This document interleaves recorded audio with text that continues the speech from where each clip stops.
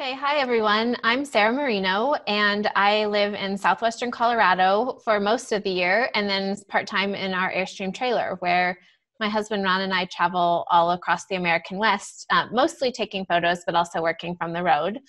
In terms of photography, I'm now a full-time photographer as of this January, and I focused on all sorts of photo education. So things like ebooks, video tutorials, workshops, writing, all those sorts of things. And then composition. So really happy to be talking about composition today, since I just yesterday released a new ebook on the topic, which I'll talk a little bit about later.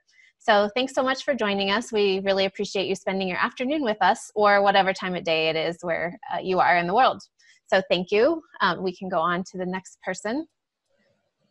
All right. Hi, everyone. I'm Jennifer. So if you've attended these before, you probably know a little bit about me, but I'll just go over it real quick. So I'm originally from the Midwest. I have a background in geology, and I worked in veterinary medicine for 14 years. The picture on the left there is me and actually one of our cats as she was waking up from anesthesia after I cleaned her teeth. David and I travel together full-time, although we've been a little off of that the last few months, understandably, in our 4-season travel trailer, which you can see in the middle picture there, and we travel around and teach workshops. Together we're exploring exposure, and together we're also the Nature Photographers Network. And really, I mean, I love photography, I love nature, so I combined the two and set off on this journey about 5 years ago now. And you can usually find me in a spot with my lens pushed up against the rock like you see there in the canyon. That picture is actually courtesy from Sarah when we were together in Death Valley this winter. And yeah, I'm just really excited to do these webinars and see everyone and interact with everyone. And thank you for joining us. All right, hey everyone, I'm David Kingham, and I've been a full-time photographer for about 8 years now. I'm originally from Colorado, but as Jennifer said, we now travel in an RV, and we're really excited to get back out on the road and start photographing again. And I run the site Exploring Exposure with Jennifer, where we have lots of educational material along with our photography workshops. And I also run the Nature Photographers Network, which I would highly recommend checking out if you're looking for a really great community of like-minded photographers and like to get images on your critiques. And I will just say, you need to check out Sarah's new ebook. She's going to undersell it, but I just went over it and it's phenomenal. You need to get this book. Highly recommend it. That was very nice of you to say. Thank you. You're welcome. So for our goals for today, we want to take what is a sometimes nebulous concept and try to make it more practical. So when we're teaching workshops, this is sometimes one of the hardest things to work with people on, because it's hard to take really abstract ideas and analyze what you're trying to do with a scene and then put it into words and make it practical so you can learn from those observations and design themes and other things that we're going to talk about today. So our goal today is to really talk about some ideas that you can then use immediately in your own photography. We also have 3 different approaches. So even though our work is all somewhat similar in terms of the fact, we all focus on small scenes, we all enjoy photographing abstracts, we often all have our telephoto lenses out when we're in places together, but we all come at this topic from different ways. And so we wanted to talk about our own individual photographs and how composition individually comes out for each of us. So we hope that by sharing 3 different perspectives that you'll maybe have some insights or see contrasts and then think, oh, that way works really well for me, or this way works really well for me. So hopefully those 3 different perspectives will help you in your own learning. And then, as I briefly mentioned before, we really hope that by talking through a lot of our photographs today, that you'll walk away with some really practical things that you can think about for your own work. So if you go out into your garden or go to a park or go somewhere this weekend for photography, hopefully you can think through some of the ideas that we talk about in a way that helps elevate your own compositions. And before we get started, we should probably talk about what is composition. So we all, I think, work from a pretty similar definition that's pretty simple. And I think it's straightforward enough that you can understand it and apply it, which I think is helpful in our mutual goal of making this webinar really practical. Sometimes when you read things about composition, they're super basic, and then sometimes they're so complicated that it's hard to understand. So we're trying to get in the middle where simple, practical concepts can help you with your learning. So with that, we think of composition as, oh, do you want to go back really quick, David? Sorry. We think of composition as the arrangement, interaction, and flow of elements within the four borders of your photographic frame. So if you want to think about the three words at the beginning, so arrangement, interaction, and flow, all three of us are going to talk about those concepts and how they play out when we're working on a scene in the field. And then composition is really one of the most personal parts of photography. It's really the lens through which you see the world. So composition is an essential part of personal expression, and all three of us really see photography as an expressive medium.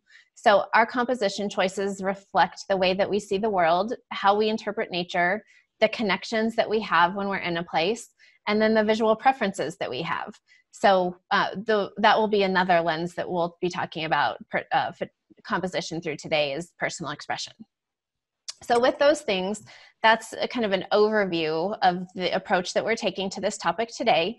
And then we're each going to go through a presentation with some examples from our own portfolio, talking through how we see our own composition principles and how visual design elements play out.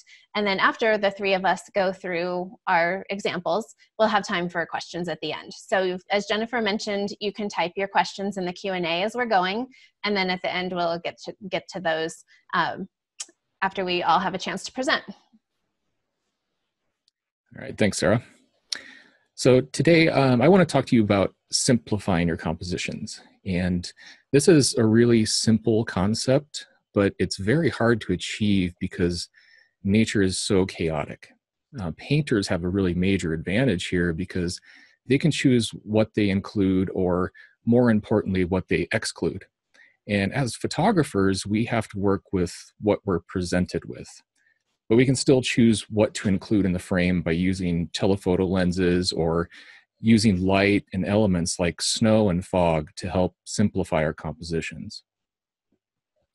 So by taking things out that don't have anything to do with the subject or that are distracting attention away from the subject, you can distill your composition down to only the elements that need to be there. So you can do this by changing your viewpoint, by walking around your subject, move from left to right, up and down, or move closer or farther away. And you can also use different lenses. A telephoto is incredibly useful for simplifying by isolating your subject from extraneous elements that really distract the eye. So in this first example, we have a very simple pair of aspen trees that are being backlit by the first rays of morning light. And the light helped to simplify the scene by only having light on the top of the tree. So our eyes are naturally drawn to the highlights, and it's really what's memorable about the image. But we also have a really nice foundation of shadows, which helps to elevate the image. So here's a little bit of technical information, but know that it's not terribly important in this case because I just needed a good exposure that didn't clip the highlights on the tree where it was lit. So I was paying really close attention to my histogram to ensure that I was able to capture all the detail in those leaves. And this was at 220 millimeters, so just a normal telephoto length. I was on a tripod, which I used 90% of the time. It was a low ISO and a somewhat fast shutter speed to ensure that the leaves wouldn't be blurred from any slight movements, and an aperture of f5.6, which allowed me to get everything in focus because everything was so far away and the depth of field wasn't a major concern in this case. What was really important about this shot was catching that special moment of light just as the sun rose over the hill behind the tree, which lit up the leaves of this tree while leaving the background in shadow. So here's a slightly wider view of the scene to give you an idea of what was going on around the scene. And I wish I would have taken something a little bit wider to demonstrate this, but whatever. There was a lot going on with all of these aspen trees that were beautifully backlit. And it was really overwhelming, which is often the case in nature. There are so many elements to look at that it can be hard to decide what to photograph. You want to get it all, so you end up getting out that wide angle to show the whole scene, but this just shows you a snapshot of the place. And I wanted to show something more personal and meaningful. So when evaluating a scene like this, it's important to slow down and ask yourself, what is it that is really captivating me? Then you can start that distillation process. Here I was attracted to this tree. I love the unique trunks that formed a triangle along with the leaves that appeared to be on fire almost. So I started playing around with different compositions, and here I found a decent composition of this tree, but I found that the other lit leaves in the background to be a bit distracting, and they're drawing attention away from the subject of these unique trees. And I also didn't like how only one of the trees appeared to be leaning from this angle, so it kind of lost a little bit of its uniqueness. And I also tried different perspectives. This is from the side, and I attempted to frame these really special trees with other aspens that were closer to me, and by going a bit wider. And it's important to move around and experiment, and you'll create spectacular failures. And this is a great thing. If you're not failing, then you're not learning. And for me, the trees in the foreground really distract from the subject. It really gets lost in the clutter. So the answer to a good composition is usually making it more simple rather than trying to make it more complex. And the composition here is incredibly simple. We have a triangle and a bit of a circle on top. It kind of makes me want ice cream. Compositions don't always need to be complex, and they don't have to follow the rules. Here I centered my subject, and I think it works quite well. I tried other compositions on the thirds, and it just didn't work for me. So I plopped it almost dead center. There are no rules in compositions, only ideas that you can learn from, but don't let them control you and your creative freedom. So the processing of this image was very important to simplify the composition even further. On the left, you can see the raw file, and the background elements are extremely distracting and create a lot of chaos, which draws your eye away from the subject. And at first glance, this image might get passed right by, but I knew there was some potential there to be unlocked. And then on the right, you can see my developed settings in Lightroom. And you can see that I lowered the exposure quite a bit, and I raised the blacks so that my shadows retain detail and didn't go pure black. Then I raised the lights and the tone curve considerably, which brings up the mid-tone lights, which adds contrast without blowing out the highlights. And I was able to create really dramatic contrast without losing detail and maintaining really great tonality. So keep in mind that this is not a formula that will work for every image, but it did work for this one. So once I had a nice looking raw file, I needed to do some local adjustments to take away attention from distracting elements. So what is it that's distracting to my eye? So we've got this trunk here is especially distracting to me. Sorry, some banging going on. And it takes away from the triangle created by these angled trunks. So what I did to correct this was darken the trees in the background, and also dodged or I brightened the angled trunks to give them separation. So here's the result. It's subtle but powerful to lead the eye exactly where you want it to go. So I'll go back and forth so you can see the difference. So that was before, and that was after. So you can see how that helps create separation between the angled trees and the background, which is extremely important so your subject doesn't get lost in the forest, quite literally in this case. You do need to be careful when you do this so that it looks natural. If I were to put too much light on those trunks, it would look fake because there's obviously no light hitting them, but a slight amount remains believable. So for this next image is what I would consider a minimalist composition. The snow really helps to remove most of the detail in the hillsides, leaving only the essential basic shapes of the rolling hills.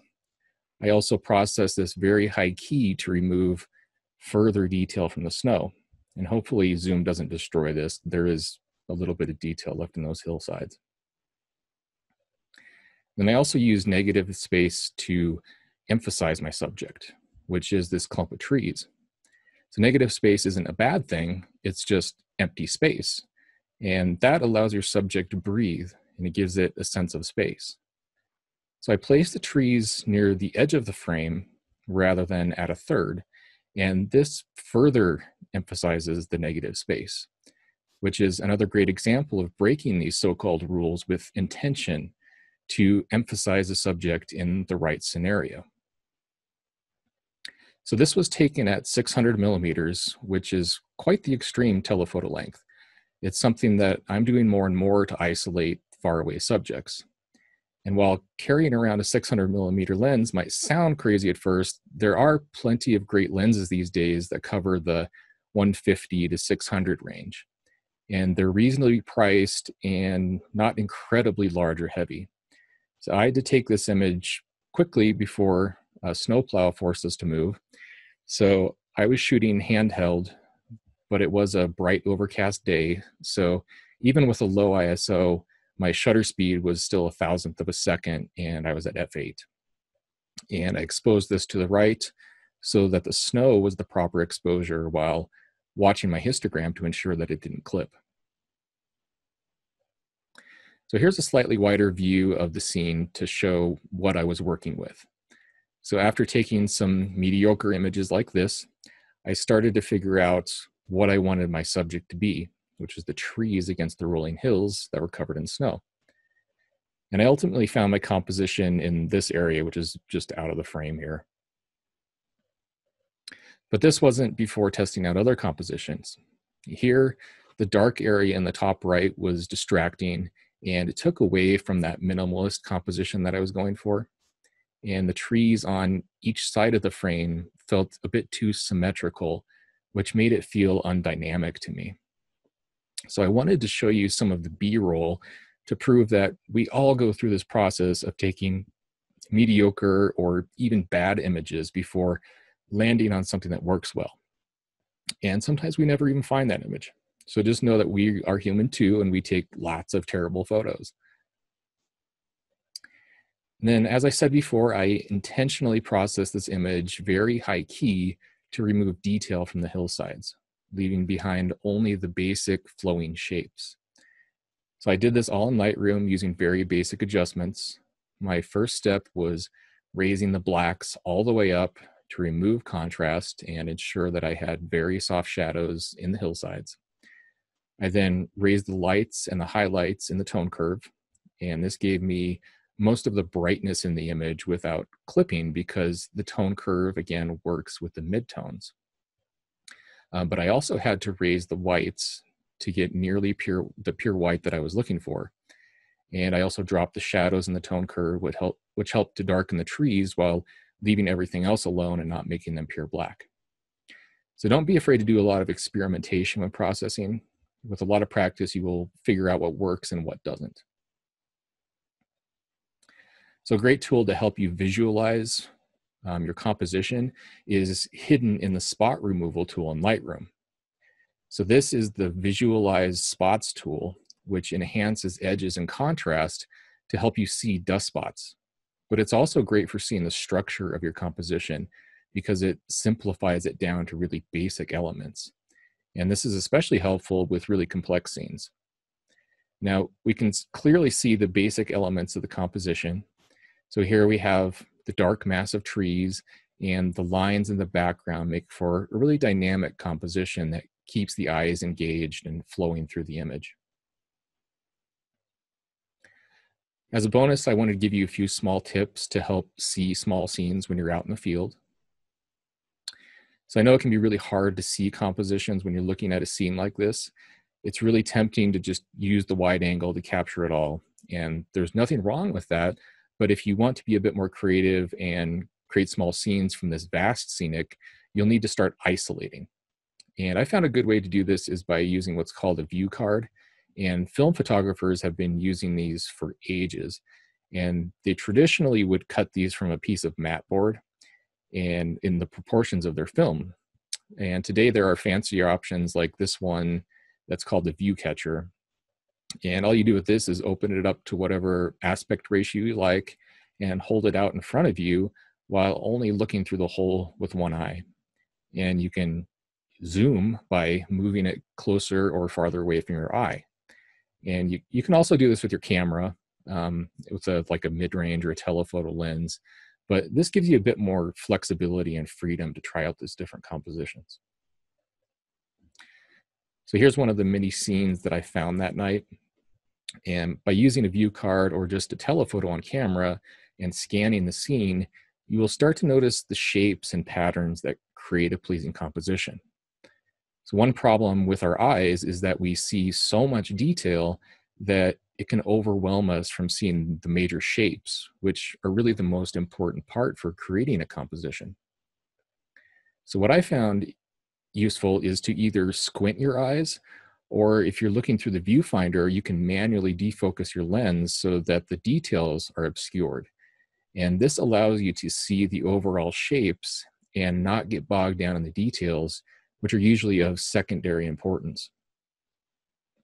So in this scene, we have some major line elements leading the composition into one central point. And then we have all of these secondary lines, which help push the eye even deeper into the scene, creating a really dynamic feel. And with that, I'm going to pass it off to Jennifer.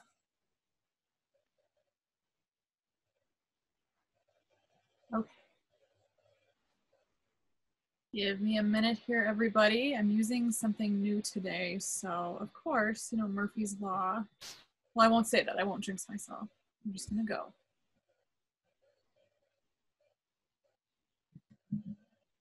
Let's see.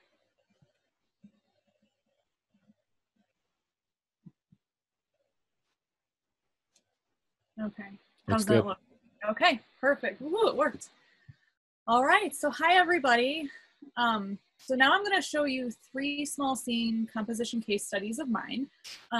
These will show my thought process about how I approach the scene and the compositional elements that caught my eye in each. I'll also quickly go over the technical details, kind of like David did for the conditions that were for the gear and the conditions, excuse me, that were occurring at each location. And I'll also show some alternative compositions and explain why I didn't end up using them to help kind of guide you guys from my whole process from start to finish with these case studies. So let's get started. So kind of a disclaimer, these case studies are not meant to be the end-all be-all of composition. We could sit here for days and talk about everything involved with composition. It's a very broad and deep topic. My goal is just to introduce you to some concepts that I use for the following photos and hopefully give you guys some ideas to look out for next time you're in the field. But first, a quick little glimpse into my composition style. So I like to think of the rules as tools. I've always felt that rules inhibit creativity, apply pressure when out photographing. And with that being said, I do believe understanding the fundamentals in the beginning when you're getting started is very beneficial. If you think about it like any other craft, I ride horses. I've ridden since I was 6 years old. I didn't just hop on a horse and off I go. I started with some lessons and some basic knowledge, and from there I took it my own way. So just like any other sport or hobby or any new endeavor that you're doing, it's always good to start out with the fundamentals and at least just familiarize yourself with those. So that'll kind of help you see why some compositions work and some don't. And then you have the tools in your mind to decide, do I want to, you know, maybe I want to follow this rule, but not really, but this composition kind of fits into that rule, and you can just take it your own way. So I don't want you guys to think of the rules as the end all be all, you know, I have to follow this or the composition police are going to come get me. That's not it. But if you have a general fundamental understanding of maybe why your eyes are kind of going a certain way in a scene, that's just a good thing to know. So they're good to have in your mental toolbox, but don't live and die by them. Especially sometimes you'll have a photo that doesn't follow any rules, but it has special meaning to you or tells a story, so run with it. I also like to keep things simple in the field, and I break things down into simple shapes and concepts. I'm a very spatial person, so this kind of comes easy for me. I also like to work with different light and color contrasts in the landscape, and you'll see that in a few of my studies here today. I'm drawn to certain color combinations, and I really enjoy using the light to develop compositions. I find that many of my photos involve curves and shapes, and they guide the viewer through my photos.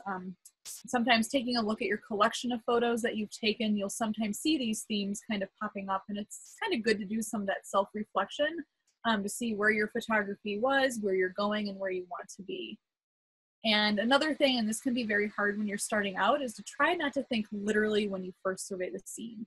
I don't just see rocks, a river, and a tree, and so forth. Instead of rocks, I see circles. Instead of trees, I see triangles. Same thing with the mountains.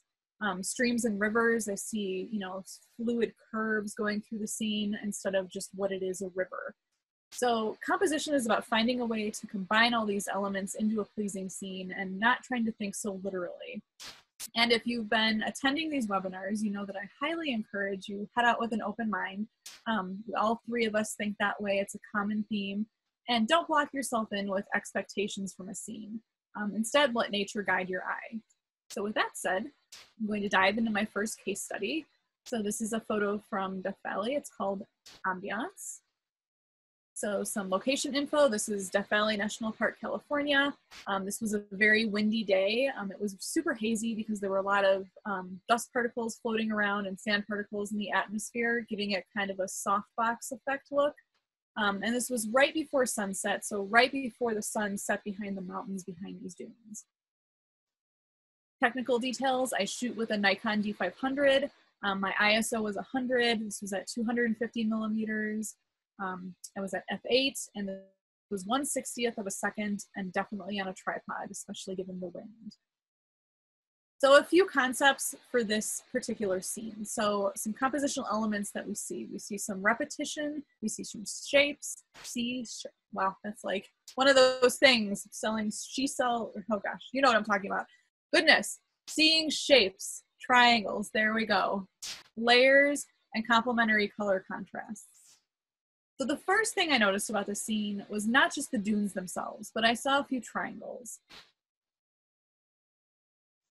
So these triangles were very symmetrical. I liked how they were kind of facing each other, and I particularly liked the main triangle sitting on top of the layers. Our eyes like symmetry in a scene. It gives a very harmonious feeling. Triangles also provide a sense of stability in the frame as well. So I also enjoyed the layers in these dunes with their repetition. So here we can see some nice flowing lines through here. And I liked that they were almost kind of intermixed with the triangles. And repetition and layers help keep the eyes moving throughout the scene and contributes to what we like to refer to as flow. So with our compositions, the main goal is we want to keep our viewers' eyes in our scene. We don't want to lead them out of the frame, above the frame. We want to keep their eyes happy and kind of flowing to see everything that our frame has to offer.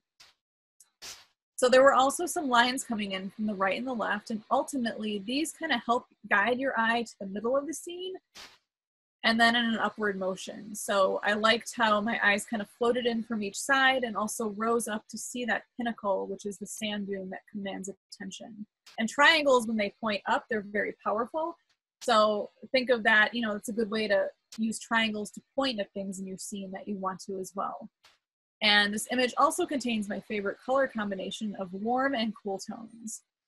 So color may not usually be thought of as having a lot to do with composition, but colors can actually enhance a composition.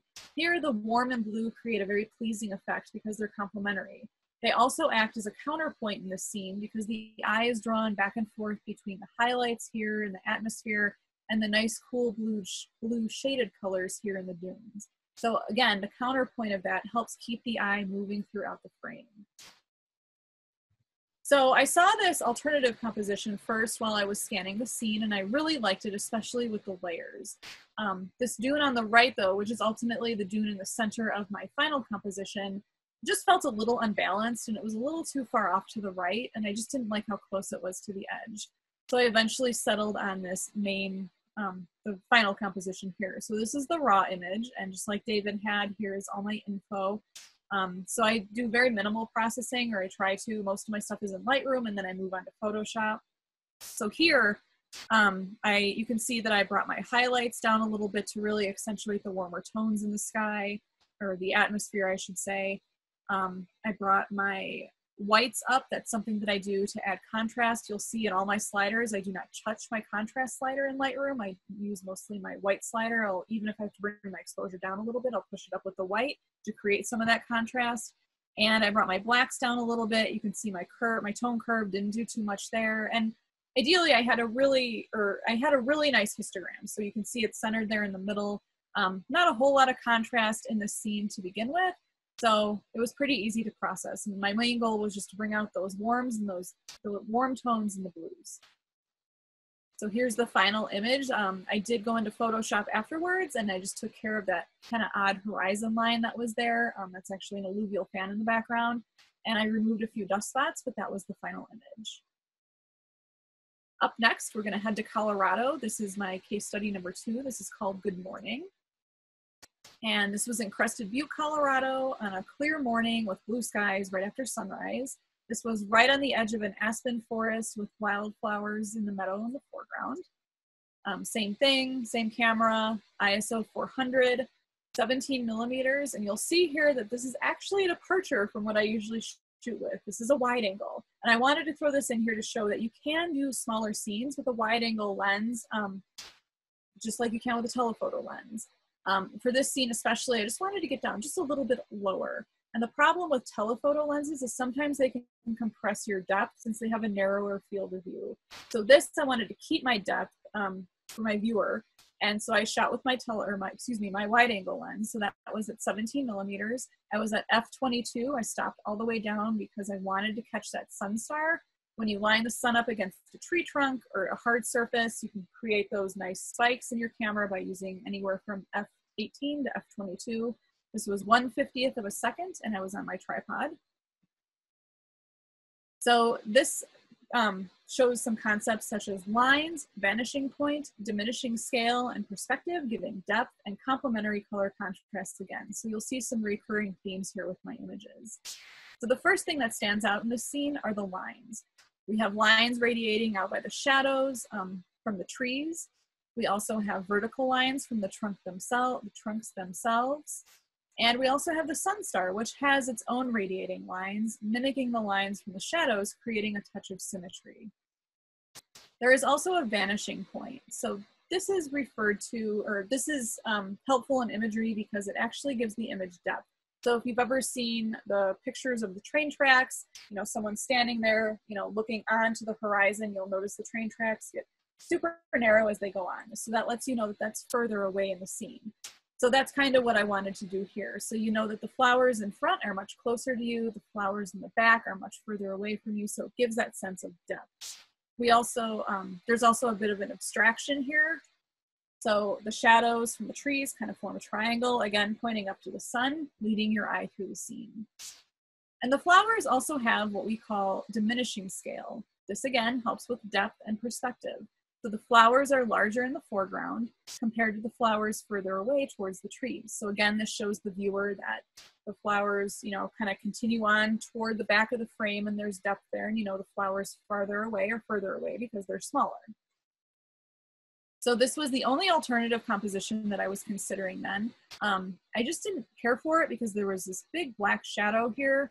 It was really hard to balance that out, so I went for a portrait version, and I was able to exclude that. So again, my raw image is on the left. You can see my histogram, and you can see that because I'm at f/22, it is pushed quite to the left. So I did bring up my shadows quite a bit in Lightroom. I took down my highlights. This is the final image in Lightroom after doing exactly what you see on the screen here. So bringing down the highlights really brought that blue sky back. So there we have those complementary colors. We've got the blue and the yellow, which is a very complementary grouping of colors. It's very nice to our eyes. You can see I have a slight S in my tone curve. And yeah, that was pretty much all I did for here. Oh, and I brought up my shadows a little bit. And then in Photoshop, I went ahead and took it in there. There was a sun flare. I'm not sure if you could see it on the previous image, kind of down here in the leaves. So I took care of that. And I also, going back, you can see there was a little distracting flower on the bottom of my frame. So I cloned him out as well. And that's the final image. Last study here. So this is an image called Embraced. So this was taken in the Badlands of Utah. This was during spring, during the wildflower season. So the little yellow channels that you see throughout the frame here, those are actually wildflowers growing. It was partly cloudy, and this was photographed at sunset. Same camera, ISO was 400. This was at 100 millimeters. My f-stop was 8.0, and this was at 1/50th of a second on a tripod. So this image here displays components such as curves, symmetry, leading lines, and complementary color contrast. So first we have symmetry from the ridges and the washes. So you can see here we kind of have a crescent shape here and a crescent shape there. And like I said earlier, you know, symmetry is very harmonious to our eyes. So that really caught my attention. And then there are also some lines that lead you into the scene. So if you use those two curves that I had on before, you'll see there's a natural progression for your eye to kind of extend throughout the scene, follow this curve around, and eventually it kind of diminishes itself over here, and there are some lines that kind of take your eye around and take you back around the frame and down the other side of the ridge. So I really wanted the viewer's eye to really travel the full length of this frame to appreciate the topography. And again, we have our complementary color contrast with the setting sun. There was some warm light here, blue shadows. That was the other thing I really liked about this image, was that this side of the ridge is bathed in warmth and the other side is in the shadows, creating that nice look and contrast. And then we also have lines. So similar to the first dune image that I showed, we have lines in the Badlands kind of coming down to meet in the center of the image in that little gully. So with that, as your eyes come through the frame and down towards the middle, they're immediately pushed up by looking at those lines, and it takes you back up to the top of the frame, where then the eyes kind of travel back around to the other side. So we always want to kind of keep that energy and that flow going with our eyes, and that's really what we're looking for with our comps. So here are the two alternative compositions that I had. You can see the one on the left. I really liked it. I was focusing on that ridge that I liked so much, and these are both raw files. But then I had this little distraction over here of this gully with the flowers. And even though I've been known to clone out upwards of to 200 dust spots on my sensor in Photoshop, I'm not quite that liberal with cloning out major details. So I didn't want to just clone out this little swiggle line of the gully here. So I moved a little bit further over to the right to see what I could achieve. And now you can see that my beloved ridge line is kind of taking us way off on the left. And so your eyes kind of ignore what's going on over here because you're immediately drawn to the curve of this ridge.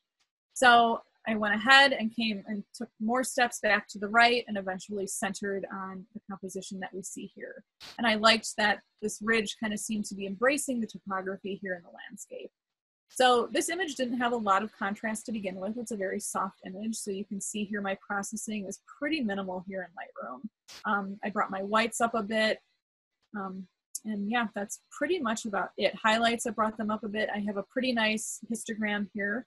And my tone curve, not too much going on because again, it's not an image with a lot of contrast. So the image on the right here is what I came out with after Lightroom, and then I took it into Photoshop to accentuate my mid-tone contrast with a layer.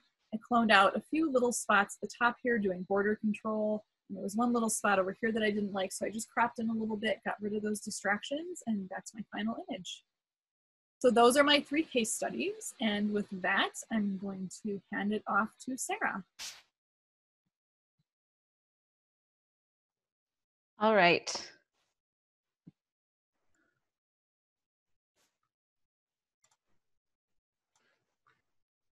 Is the right screen sharing? Yes, it is. Wait. Now I see you. Let me try again.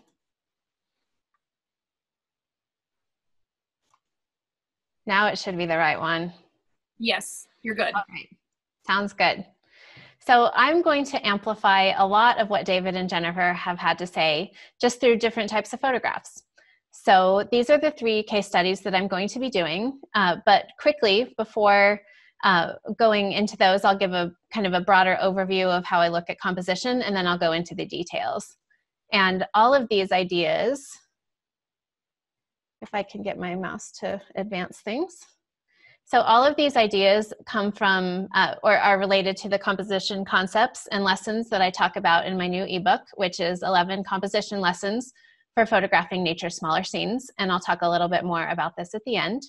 So my my photographs of small scenes fall into 3 categories.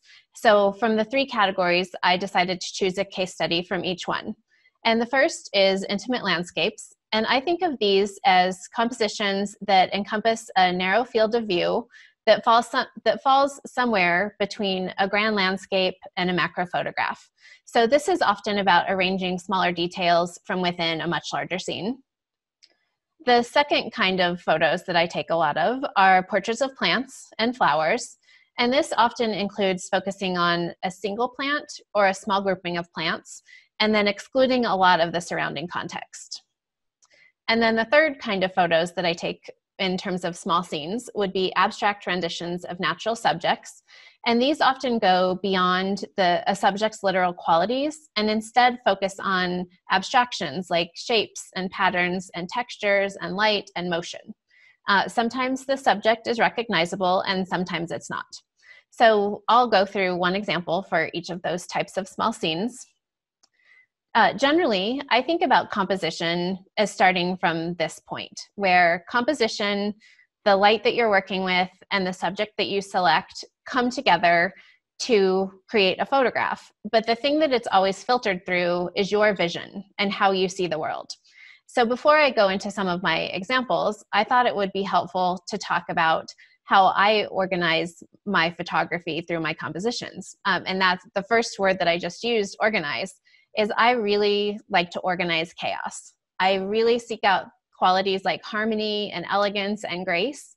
So taking a really chaotic scene in nature and then finding a way to organize it and present it with those ideas in mind that elevates the harmony, grace, and elegance, that's one of the things that I think comes out a lot in my compositions. Like David was talking about and Jennifer talked about as well around simplicity, that's another one of the main hallmarks of my approach to nature photography. And then I always like to find order. So my mind is super busy and I'm all over the place in terms of my mind. And I think photography allows me to find order and organize the world in front of me. So one of the ways that plays out a lot is I find a lot of compositions that are pretty symmetrical, and I center my compositions. So if you've ever taken a photography class, you hear that centered compositions are boring. Well, in my world, centered compositions are harmonious. So that's my vision for how I want to present nature. So that's why I do things like find symmetry in centered compositions. So I think especially how Jennifer was talking about how we don't want to focus so much on rules, but instead concepts, I think that's a great example of how in some cases rules might not align with your vision. So focus on your vision instead. So now I will talk about 5 essential ideas that I think are important for photographing nature's small scenes. And as I talk about these, I'm not necessarily thinking about these really deliberately when I'm out photographing. It's more ideas that have become intuitive over time. So practice has helped me be able to see these things in nature and then apply them as I'm working on a composition in a way that just feels completely natural and intuitive. So the first is abstraction. And by this, I mean seeing beyond the literal subject that's in front of you. So here we see sand dunes, but we actually see lines and curves and light. So those kinds of abstractions are actually building blocks of composition. So all of these building blocks here that you see on the screen, those are things that once you start noticing and seeing them, those become the basis of a composition. So the more that you can see these kinds of abstractions, the more tools and ideas that you have to apply in terms of creating a composition. The next is exclusion, where eliminating context can help elevate the power of your subject. So here, I feel like if I had included the top of the Joshua tree, that would dilute the relationships that you see between the main tree and then the 2 secondary trees, and then the third layer of trees even further behind. So by really focusing on the main tree and the two other secondary trees, I was able to elevate that relationship. So excluding all of that context was really an essential part of the composition. So I think about exclusion a lot in my photography.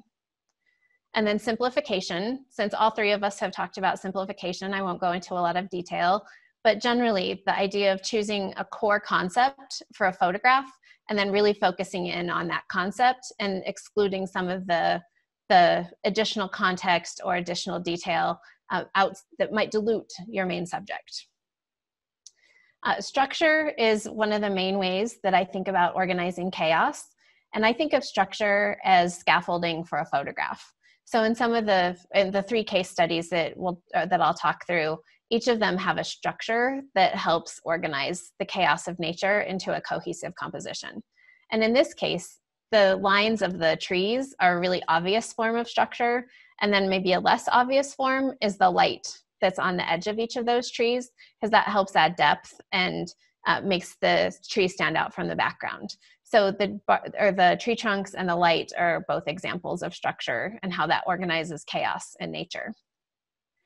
And then with all photographs of small scenes, details are especially important. So this little patch of alpine plants was probably 6 or 7 inches across.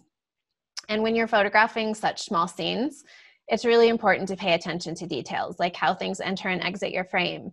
Are there any bare patches? Is there dirt or debris or other things that would create a visual distraction? So those are my 5 essential ideas that really drive my composition. So abstraction, simplification, exclusion, structure, and details matter. And now we'll actually talk about 3 example photographs. So again, an intimate landscape, an abstract, and a portrait of plants.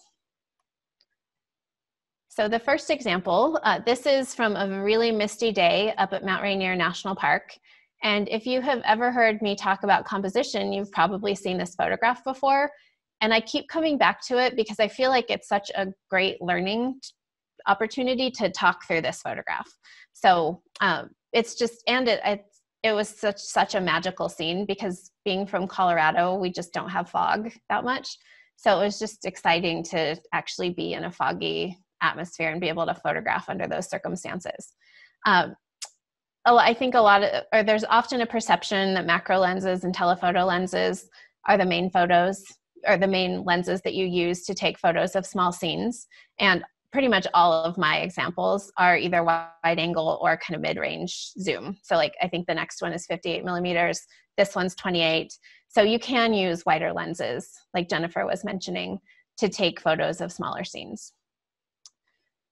So some of the composition concepts that we'll talk about in this example. So shapes, repetition, layers, and balance. And repetition, or layers are a type of repetition as well. So here are 3 alternative compositions, and one was facing one way on the trail and then the other was turning around and facing the other way. And while I think all 3 of these are okay, I will mention a couple of things that just catch my eyes, things that I don't necessarily like. So in the first 2, so the left and then the middle, that really big bright rock catches a lot of attention. And I think it takes away from the rest of the scene because it's not terribly interesting. It's really bright. That's something that you could darken in processing, but I think overall it just pulls away from the more interesting parts of the scene. And then in the middle one, there's a plant that's intruding on the lower edge that's a lot brighter and different than the rest of the scene. So it's another example of something that pulls my eye. In the example on the right, I feel like the fluffy plant in the lower left is a little bit too close to the edge and it draws too much attention. Of the 3 here, that's probably the one that I would consider the best, but I feel like the composition that I ended up choosing to process is significantly better than any of these 3. So shapes and repetition. So instead of seeing trees and wildflowers and mist, we see a lot of different shapes and different repetition, and then we can use these abstractions to organize a composition. So first, we have the small yellow triangles in the background, and those are all a little bit misty. Since the mist, they are a little bit softer. And then we have the more dominant trees kind of in the middle ground.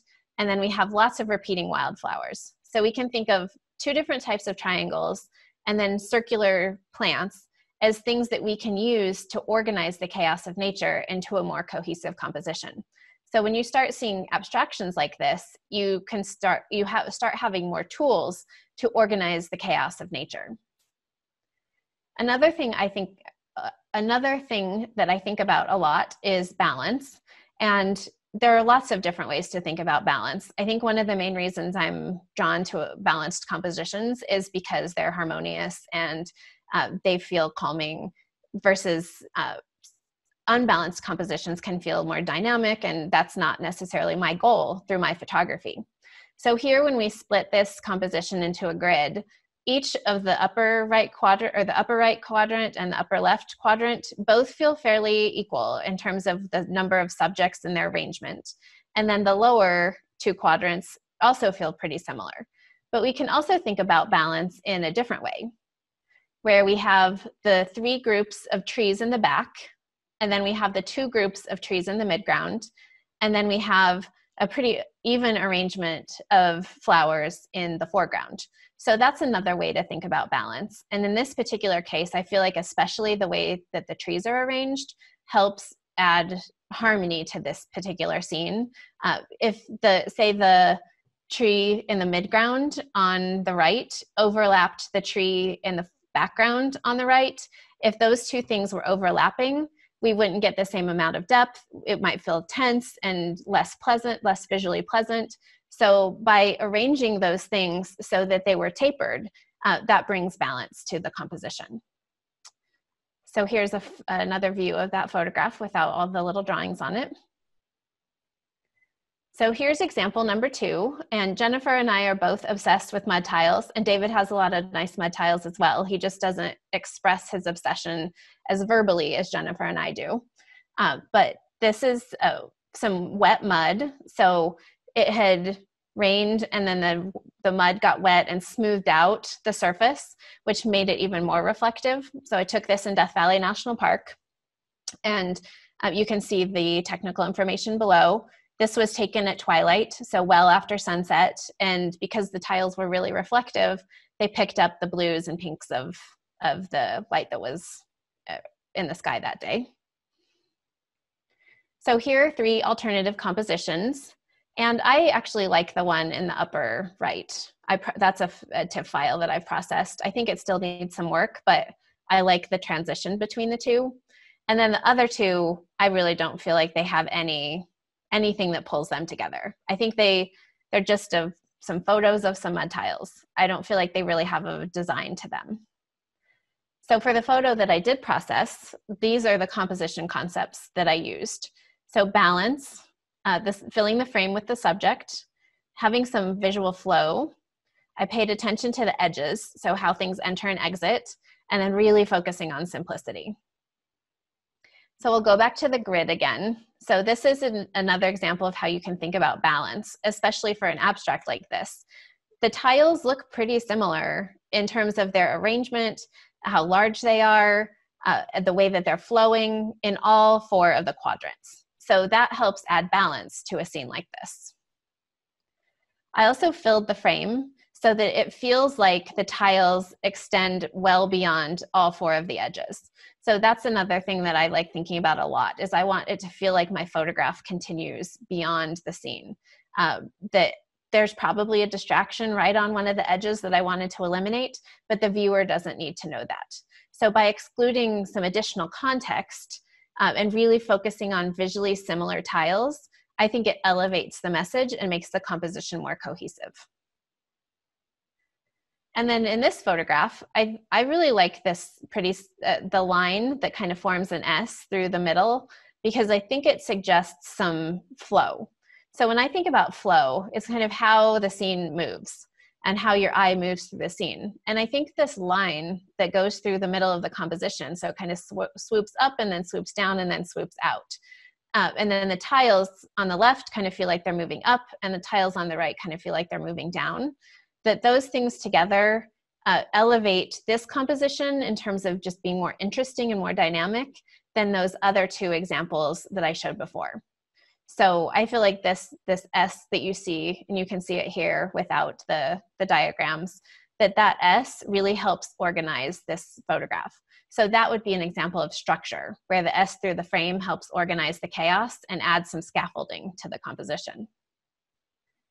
And then here's example number 3. And these are corn lilies taken in right nearby my house in southwestern Colorado. So 35 millimeters, so again, a pretty wide scene. So I'm looking straight down onto these plants as much as possible. And you'll see a couple of other examples here. The first example up in the left is just a disaster. I included that to show like that I have no idea what's going on. That's just another photo of some corn lilies with no organizing principle. The example on the upper right gets closer to what I'm after and what my final photograph looks like. But those 2 corn lilies, it's kind of like the 2 in the lower right are competing against the 3 in the upper left, and the 2 in the lower right just aren't very attractive. So I just feel like there's just not enough cohesiveness between the individual plants.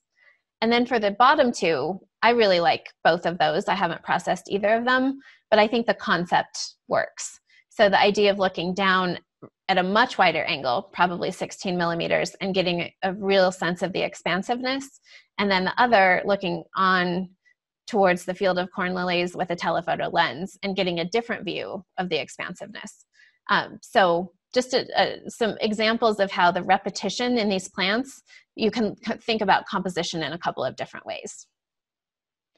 So the composition concepts here, so I centered my subjects, the shapes that are inherent in the scene, and then how I organized them, paying attention to excluding context and the edges, and then processing amplifies the composition. And another thing that I'd put on this list is repetition as well. Repetition is another huge theme in my work. So first we have these 3 central corn lilies. So we can see that is kind of encompassed by this circle. But then we also have triangles. So how those 3 triangles are oriented with relation to each of the 4 edges was one of the most important composition decisions for this photo. So figuring out how I wanted them each to flow, because if I say I shifted to my right a little bit, that would change the orientation. And so if the 2 bottom corn lilies were more along the edge, that would be more static, whereas kind of offset adds a little bit more of a more dynamic composition. Again, filling the frame, so it feels like the corn lilies extend in every direction and excluding any distractions on the edges. So I likely chose this composition because there were things on the edges that I didn't necessarily want to include because they pulled attention away from the 3 primary plants. And then, as David explained, and then Jennifer also had a couple of examples of how processing can really amplify a composition. That's definitely the case in this example. So here you can see a very lightly processed version on the left. And when you don't have the darkening around the edges, the other corn lilies compete for attention. So you can see those 3 pink arrows.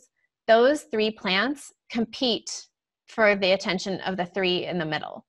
So by darkening, as you can see on the right, darkening the plants around the edges helps amplify the 3 in the middle. So we don't have that competition for attention anymore because we've elevated those 3 as the main subject of our photograph. And then by darkening the other plants, we've moved them down to a secondary subject. And then you can see the final version of that photograph here. And then, as I've mentioned, I have this new ebook, it actually started out as 5 lessons for photographing nature's small scenes for David's Nature Photographers Network site. And now it's a 131-page ebook. So I'm really glad that instead of releasing it as an article, I'm releasing it as an ebook because I could go into a lot more depth. And then I have like 160 examples, both things that work and things that don't. So it's a 131-page ebook, a field guide for your phone, so 21-page field guide that you can use on your phone that has the most important things that you can then use when you're out in nature photographing. And then there is 70 minutes of video case studies to help bring the ideas to life. So with that, we can move on to questions. Oh, and I will mention, you can, if you are interested, you can go to our website at naturephotoguides.com, and it's $24.95 for a few more days until I raise the price after the release. So with that, we can go to questions now. Thanks, Sarah. We have a ton of questions. A lot of them are really specific to each person. So I don't know if one of you wants to ask the questions towards me first, or... Okay. And I just also want to say I answered a few of you guys in the question and answer chat. I just typed you guys an answer. So be sure you go in and check on that just so we can breeze through these questions a little more easily. But don't be afraid, or don't forget to look there, because I did answer some questions. Okay, David, so you want me to kind of shoot some? Yeah, go for it. Okay. Actually, I'll kind of do this. So Sarah, actually, I'll start with Sarah. Jim wants to know, do you analyze the scene with all the factors you use before you shoot, or when you are looking at your images after you shoot? I went through a process of doing this really deliberately out in nature, where I was trying to think like, what leading lines do I see? What repetition do I see? What visual design principles do I see? And I don't do that anymore. Now that I've learned all these things, I feel like they're much more intuitive. But I generally notice these things when I'm photographing. It's just things that come naturally, and then I use them to organize the scene, just kind of based again on intuition. And then when I'm deciding on a composition to process, I think that's when I start being more deliberate about analyzing things, like being like really thinking through, like, does this composition work better in these ways, or does this composition work better based on some of the like actually putting more words to what doesn't work or what does work. So I think it's different based on my time in the field and my time at the computer. But I think the bottom line is that with practice, a lot of these things become intuitive. Definitely. Okay, thank you, Sarah. David, here's one for you from Mark. He wants to know, and I'm laughing at this because I know David's answer and he'd better get it right. He says, David, did you come across the backlit tree scene accidentally, or did you plan to be there at a certain time knowing this image was possible? Oh yeah, completely found that on my own. No, actually, I have to give Jennifer some credit because she actually noticed that.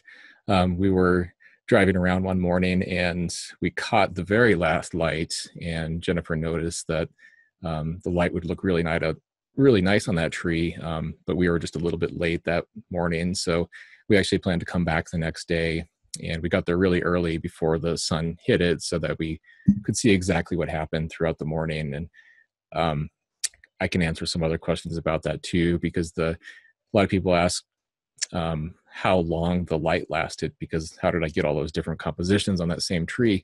And I actually don't know the answer to that. Usually the light is so fleeting in those moments, but for some reason the light just hung on that morning, and we probably had a good half hour where we were shooting that tree from all different angles. So I don't know if it was maybe the trees up higher on the hill that were kind of filtering the light or something, but yeah, there was a lot of time to work with it. There was like some really specific moments of great light where it was not hitting other trees, and so yeah. Okay. I'll go ahead and toss one to me.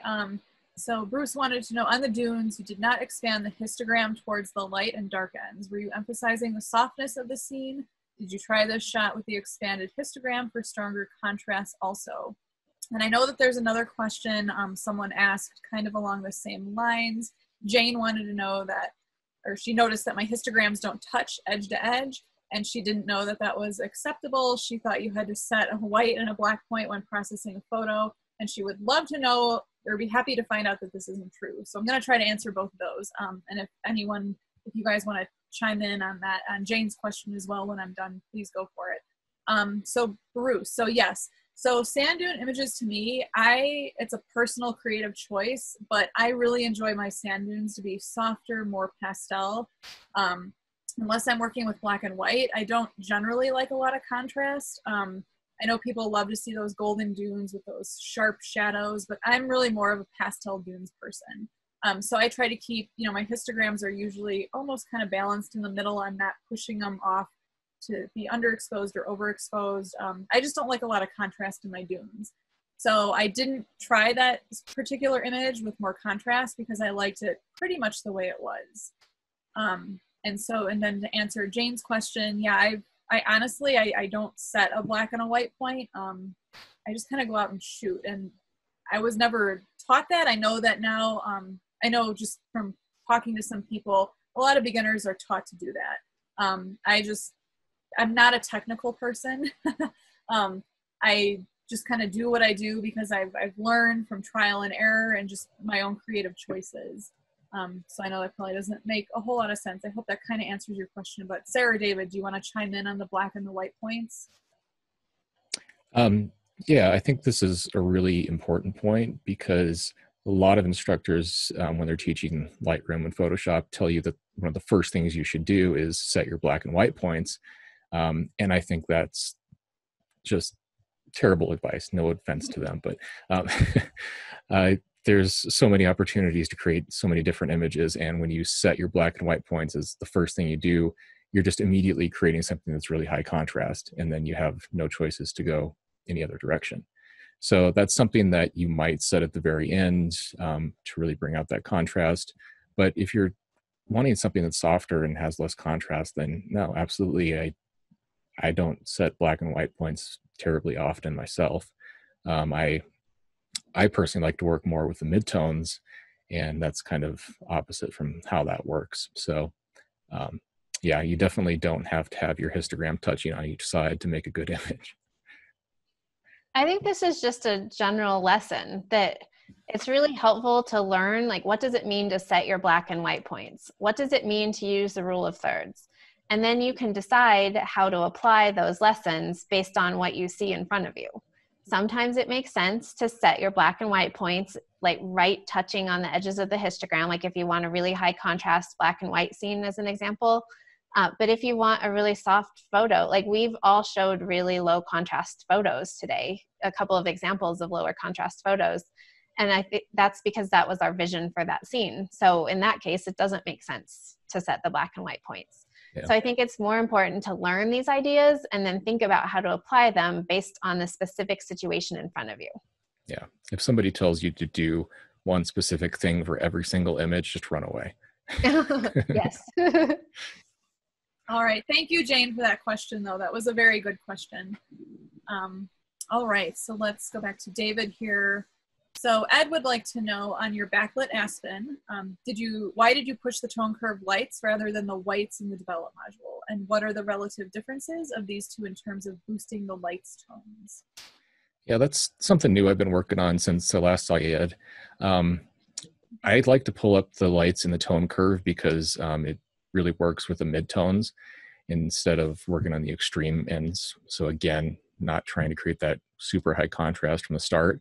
So I typically work with pulling out those lights in the midtones with the tone curve first. And then if I can't achieve enough contrast that I want, then I'll use the whites to bring out that extra bit of contrast.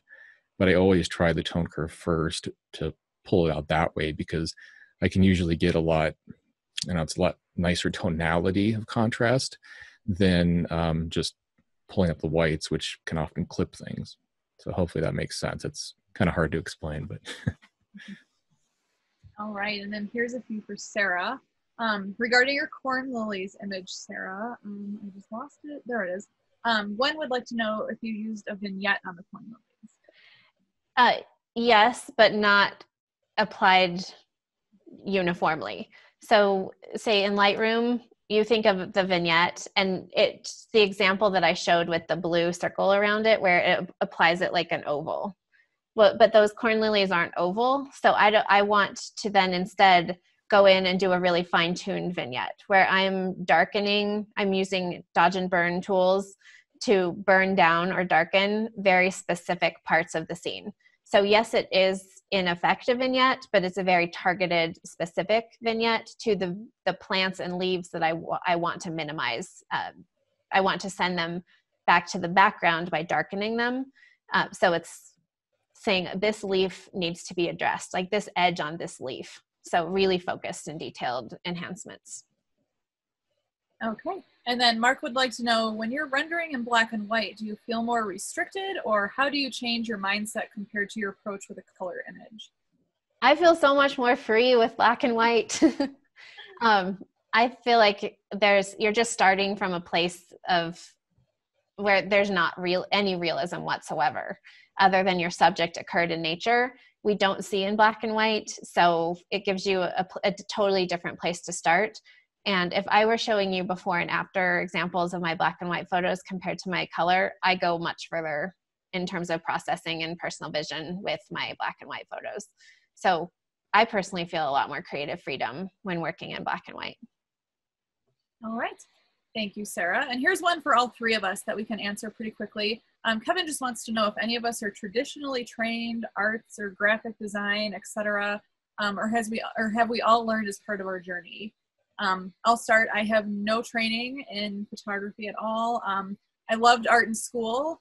I sketched a lot. I painted a lot. I kind of lost track of that as I went into college, but I've taken a few photography classes as an adult, but no classically trained, just reading everything that I can, watching YouTube videos, and just learning from trial and error in the field for me. Same here. I have no formal training. I just totally self-taught, everything online or books. Yeah, I'm just really passionate about it and learn as much as I can. I'm also mostly self-taught. I have found visual design references for graphic designers to actually be really helpful in putting some of the ideas. So let's say I've read a composition book from a photographer, and then reading a visual design book from a graphic designer. I think that actually helped me understand some of the principles a lot more deeply. So there were 3 visual design or graphic design books that I found especially helpful as I was trying to learn how to put my composition ideas into words. So even I have never taken a class. I just found a couple books that were helpful. Okay. And then someone asked, with your fog image, Sarah, why a polarizer in the fog and beautiful image? Well, thank you for the compliment. Anytime anything is wet, so anytime like all those wildflowers were wet and the trees were wet. So if you were to not use a polarizer, you could get glare on a lot of those leaves, especially. So using a polarizer helps remove some of the glare and darken or deepen some of the colors.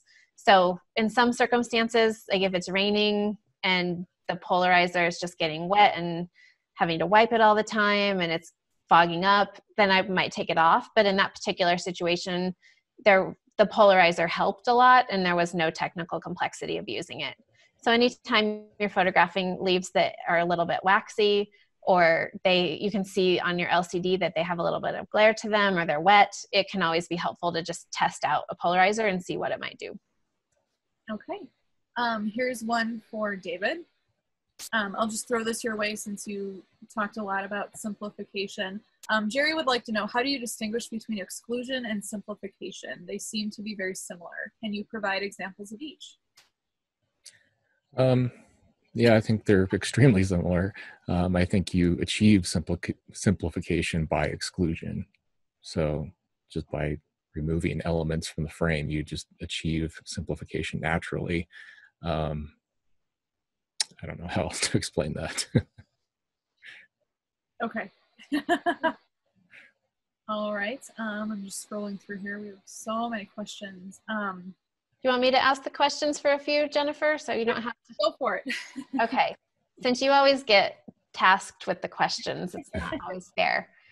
Let's see. So what does it mean to process a photo in high key? David's photo is a great example. Yeah. Yeah, so high key is just kind of processing it extremely bright to where there's almost no detail and very little shadow detail. So it's just really just processing it so intentionally to make things really bright and not having a lot of detail. And that's, I think, the easiest way to explain it. How about Jennifer? On the wide angle shot with the flowers, did you try a variety of tripod heights to move the horizon away from the center of the image? So on that one, I actually didn't. I think I might have tried one shot at eye level, and then quickly realized I needed to go down a little lower, but the sun was rising really quickly. And when you're in a situation like that, trying to catch the sun star, it's crazy fast how fast the sun actually moves. So to save time and just to make sure I didn't really miss the sun star, I kept it pretty much like medium height, kind of hip height, and didn't really get a chance to play with my horizon. I know that I preach slow photography. This is the case where it was not slow photography because I saw the shadow lines and the sun star, so I just really wanted to get on it. So it was one of those random times for me. But no, in that case, I did not have a chance to really play with my tripod height. Great. How about you, David?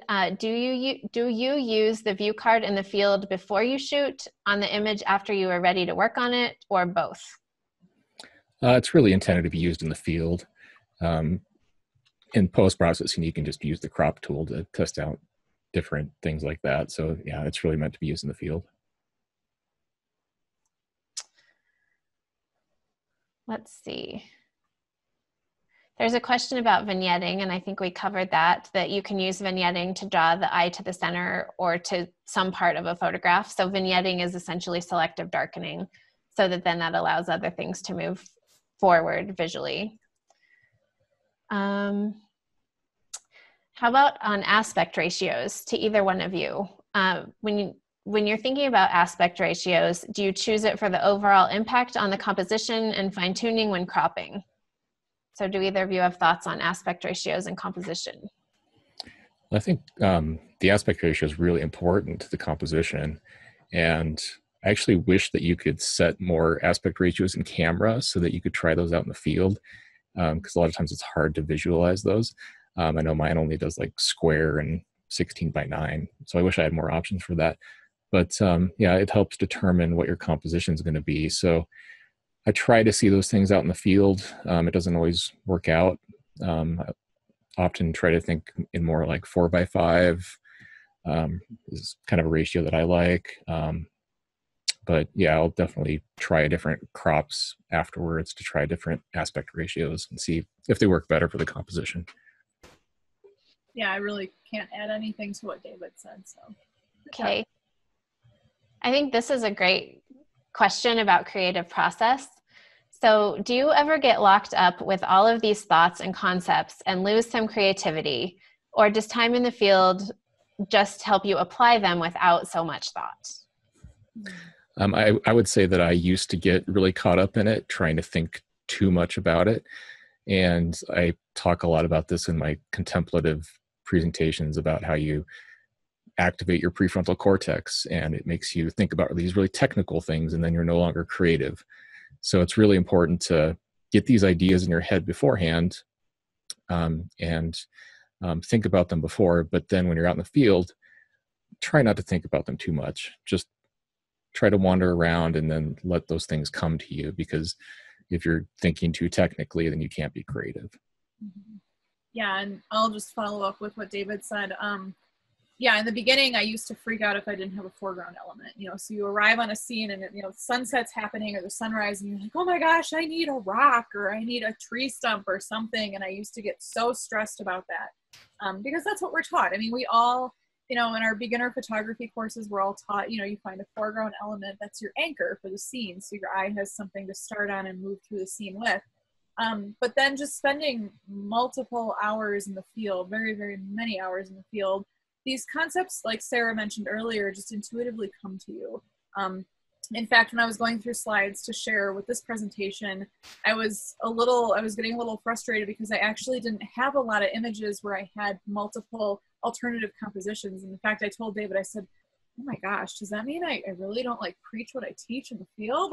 I'm not taking my time. I don't have all these compositions. I usually, I'm so focused. Sometimes I see one that I like and I know that's the one I want and I take it. And he's like, no, it just means, you've been doing this long enough now that sometimes you see things. And of course I still experiment with different compositions, but, it's something that I can relate with. But yeah, a lot of it just comes with just practice and time in the field, and these things just eventually kind of come to you and your eyes they're trained to see that way. Yes, practice, practice, practice, so that it becomes intuitive and you don't have to think about these things. I think we talked mostly about polarizers. So do people use polarizers for small landscapes or mostly close-ups of plants?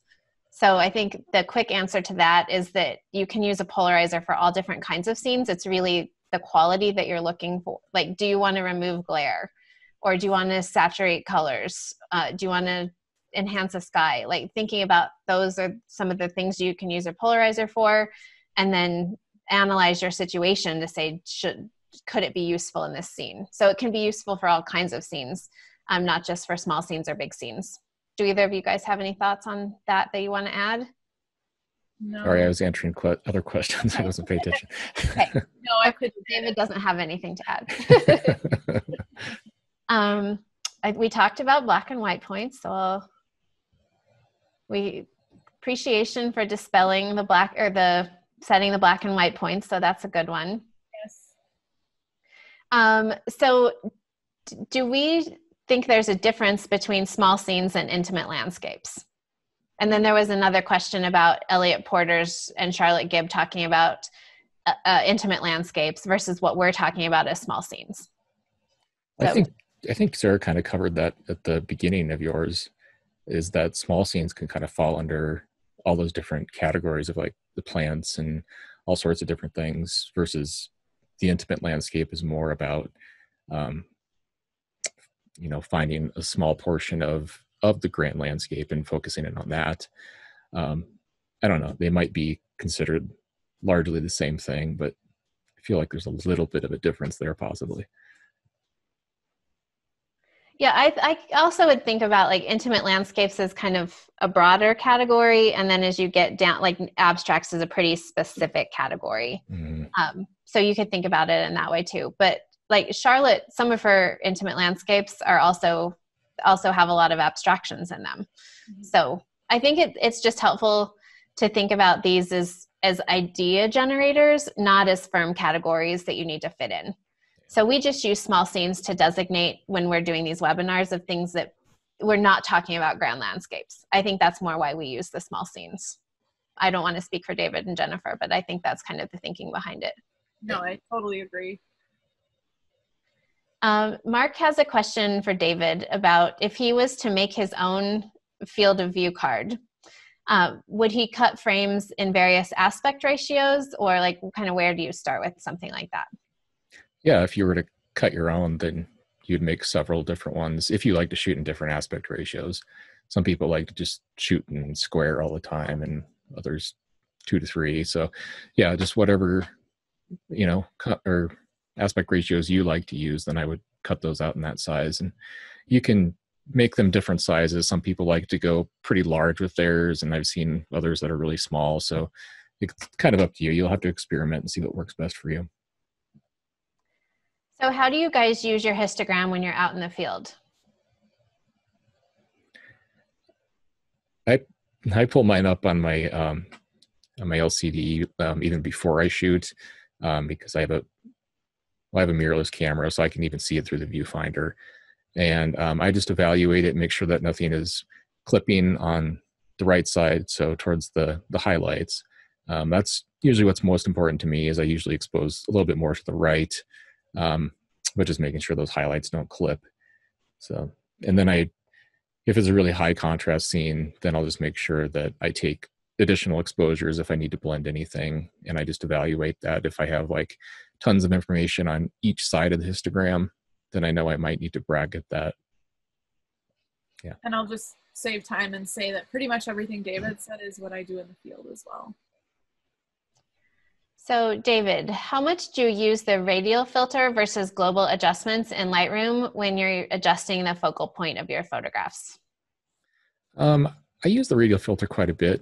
It's a really fun tool to help you draw attention to certain areas. And I use that. I've been using the adjustment brush a lot more now that I've got the Wacom tablet. So I have a lot finer control of where I'm burning and dodging, so I can apply really specific adjustments to certain areas. So I use both of those quite a bit now. All right. I'm trying to get the specific ones done first, and then we can go to the broader ones. Most often I shoot wide. Then when processing, I discover the better composition results from sometimes a surprisingly significant crop. Does this happen to anyone else besides me? I'll say it happens to me a lot. And I'm not afraid to crop. If you've seen our other webinars, I'll say that, cropping does not bother me.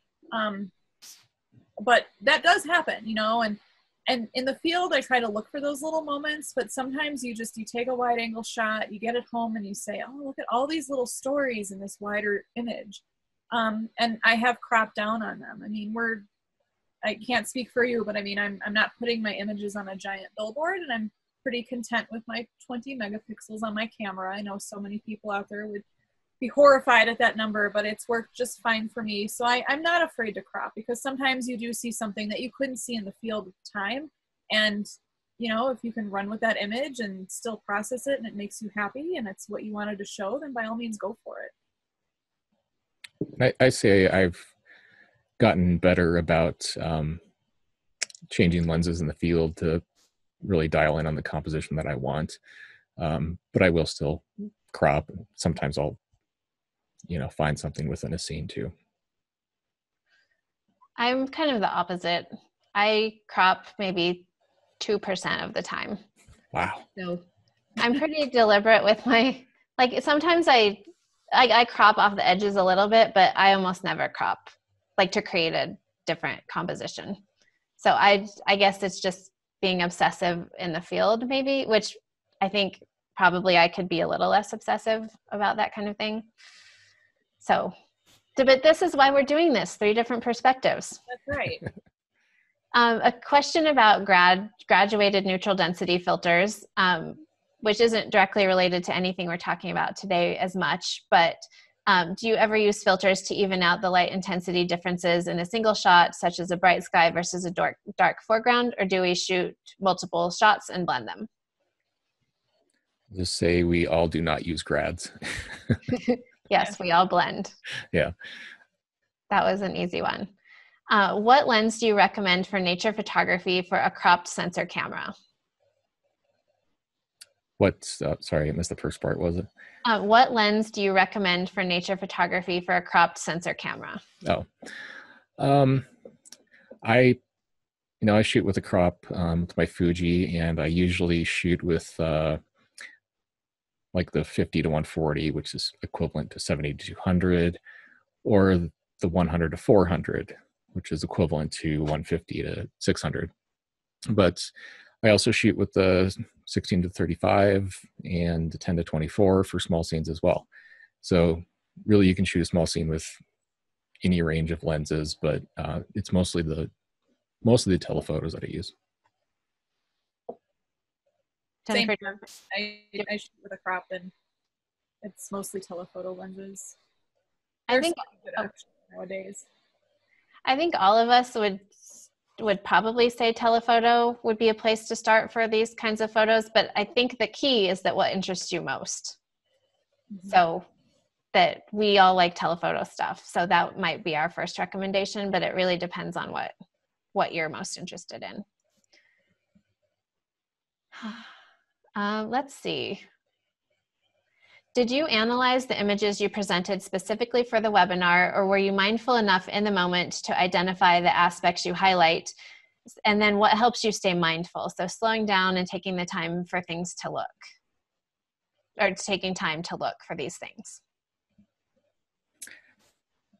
I'd say it's a mix of, sometimes we're very mindful in the field of, finding these compositions, and sometimes then we just see them later on when we're looking at them.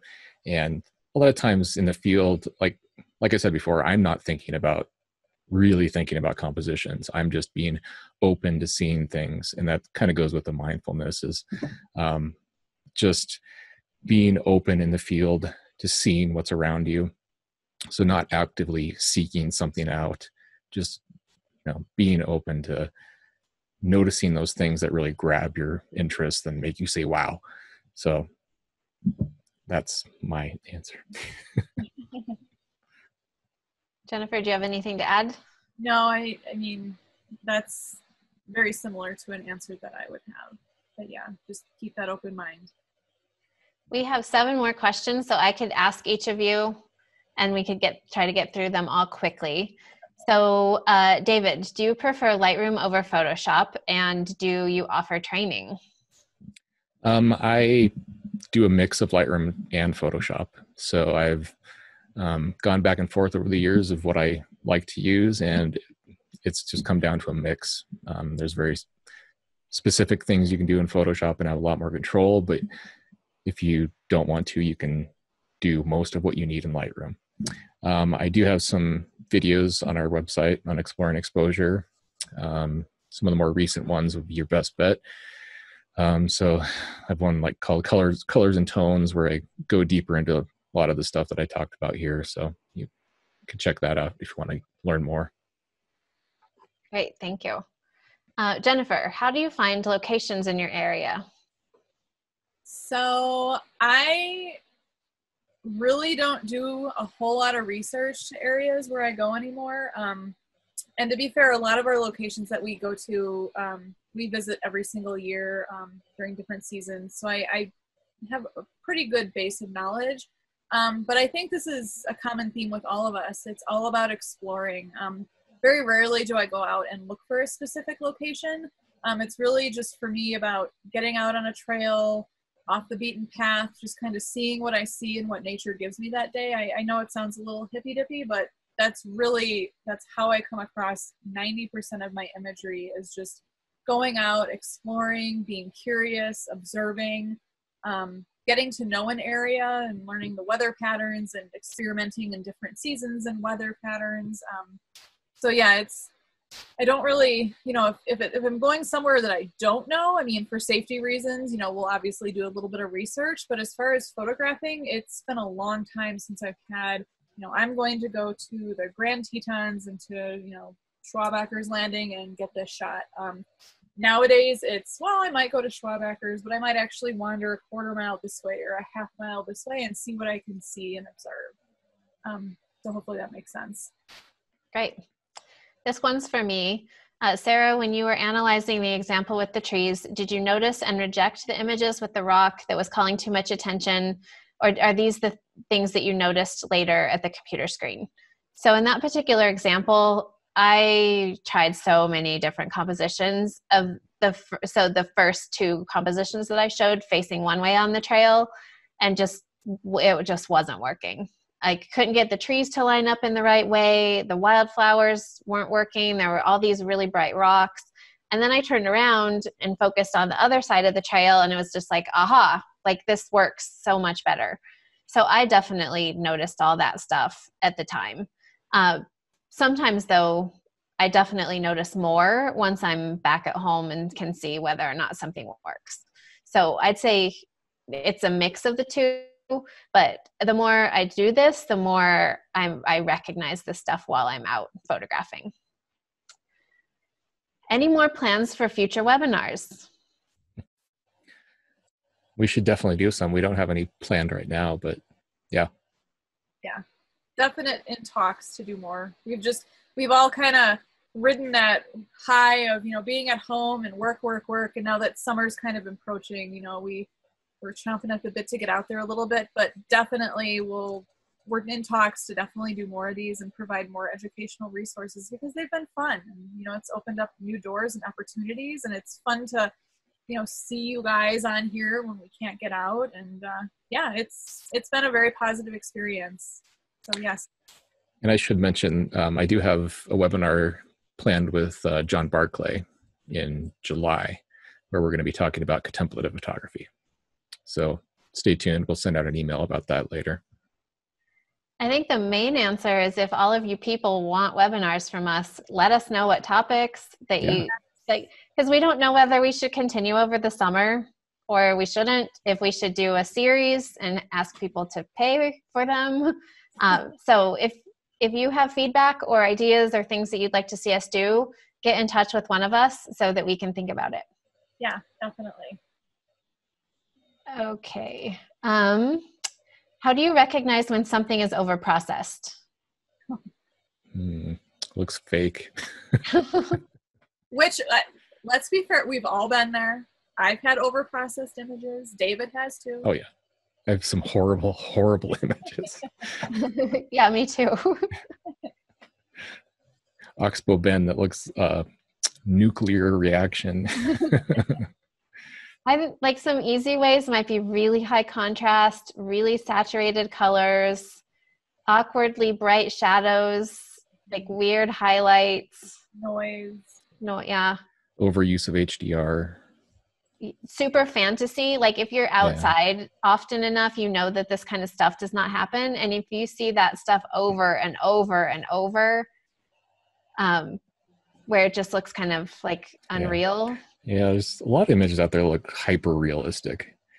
Yeah. And I think to me, some of that is when people take away atmospheric perspective and they make everything look sharp and contrasty from foreground to background, mainly talking about like grand landscapes here. But I think that's, to me, things look really fake that way because to your eye, when you look through the atmosphere, things, as they get farther away, lose contrast, they get lighter. And so that's one of the ways that I see that. And one more little helpful hint. I do this a lot. So if you've been working on an image for an hour or so, definitely take the time to step away from it. You know, take a mental break, you know, walk away from it for the evening, and then the next morning with your coffee or tea, you know, revisit it. And sometimes you'll actually kind of see things that you didn't see the night before because you were so focused on it. And your eyes kind of get used to the colors that you're working on at the time. So just a little helpful hint for at home. Definitely walk away from your image when you're done processing it and just give your eyes a mental break and revisit it with fresh eyes and senses the next day, and you'll start to kind of pick up on those things too. You'll say, what was I thinking? Kimberly asked if we do workshops in the Northeast, and none of us do workshops in the Northeast. Kurt Budliger and John Barclay would be two people to talk to about that. Al Marsh asks, do you ever use textures or overlays? No. I don't. That was easy. And then Mary, if Mary, you're still listening, I can get back to you more about your very specific question. But do any of you or either of you have tips on how to use a really long telephoto lens and get sharp images? Like focusing and just like some of the technical challenges of working with a really long lens. No wind. Yeah. Yeah, no wind. Well, she had a really specific question about when you're focused really far, or your telephoto is really far out. And it's really hard to focus when you're that far out because things shake when you move it. And that is really, really hard. I've had challenges with that too. You have to be very light with your hand, but it can also help to drape your arm over the lens to kind of stabilize it. Because when it's just hanging out there free, it's easy to shake. But if you put your arm on it, just kind of put some weight on it so that it doesn't move so much, that can help. And a remote or cable release. So a sturdy tripod, like a tripod that can handle the lens. And don't use the lens hood if it's a little bit windy because that acts as kind of a kite. Mm-hmm. Yeah, I don't want to speak for all of us, but I'm sure we all have the images where we used our super telephotos, came back, and it's just not clear and it's not as sharp as we want. It's challenging.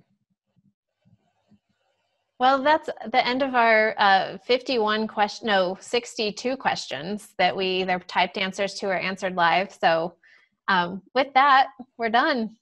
All right. Thank you guys for joining us today. And I'm so glad to see all these positive comments about how everyone's getting so much out of these, because we get a lot out of them too. I mean, we really enjoy doing this for you guys, and it's been really fun. So thank you. If there are any topics you want to see the three of us do together, or if you would be interested in actually doing a series of these with us that you would pay for, let us know that too, because we've talked about that as another option of just doing a course on small scenes through this kind of format. So, well, thanks for joining us on a Thursday afternoon to talk about composition. We really appreciate it. Yes, thanks everybody, and take care and stay safe, and hopefully you guys are slowly making your way out there to start photographing out now that things are starting to open. So just stay safe and keep in touch, and yeah, let us know, drop us a line. Anything else, David? No, I think that's it. Yeah. We'll have a discount on our videos too. Sarah will be sending out an email. But definitely get Sarah's book. It's great. Thank you for helping me sell, since I can't do it myself. Yes, but you can all expect to receive an email tomorrow morning from us with a recording. Well, it depends on how long it takes to encode the video and everything. But tomorrow you will get an email with a recording and links to other things from both of us and some additional reading you might be interested in. So thanks so much for joining us. All right. Thank you, everyone. Bye. Bye.